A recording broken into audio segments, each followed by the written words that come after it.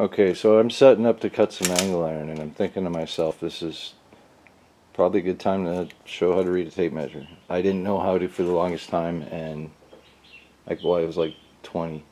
I learned. Somebody actually had to show me. It can be embarrassing. So here's our tape measure, and it's pretty shitty. So it's already marked. And here. Trying to do two things at once, and this is dizzying. Okay, so here we see. That's probably better if I can do that.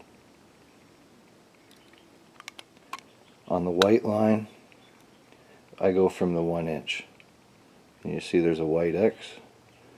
The white X means that the white line is on that side of the 1 inch mark. And we keep track of this because that's where we put our cut and we remove our material. And on this side, see, same thing. We got the X marked here.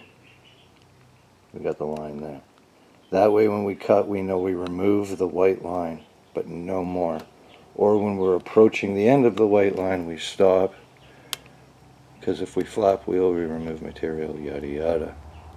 Now when you cut, it's good to start like in here. So like start just a little bit in, or wherever like your waist is. Just do a little bit and see how wide of material you're removing, because that's all waste. So sneak up to it. Do whatever you want. But in that way you can use cutting disc, you can use torch, you use whatever, but when you do your little test, take a little mental picture and remember that.